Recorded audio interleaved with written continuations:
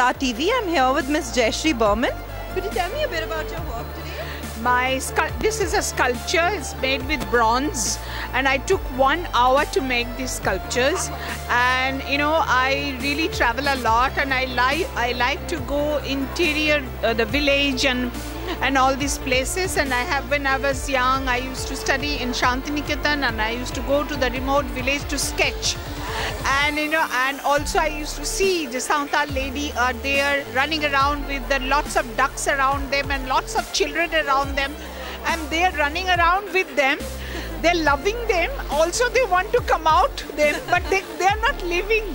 So it's like Bolaka. You know, they're all. She's like a swan. She wants to just fly. So that's the beautiful feelings. It's always in my mind and soul, and that's why I tried, and I hope it has come out. It's beautiful. Thank you so much. Is this the only piece you're exhibiting this time in the art fair? No, I have done some paintings. It's there.